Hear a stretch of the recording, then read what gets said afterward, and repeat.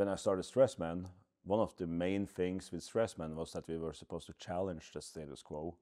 It's not always we manage to change the status quo, that's why we say we're challenging it. Something that's always been debated are flanges, leakage. We found documentation and testing of American flanges, ASME B16.5 flanges, for example, but we found no literature on European flanges, like the PN16, PN40. So what we did now, together with the University of South-Eastern Norway, was to make a research project with them. So we got a bunch of students, they made a test rig, big test rig. When I saw it, I was like, wow, this is big. I saw it on the computer screen, it's like, yeah, that's doable. But you come there, it's taller than me, and it's pretty amazing. And we are testing right now, we only did 3 tests so far.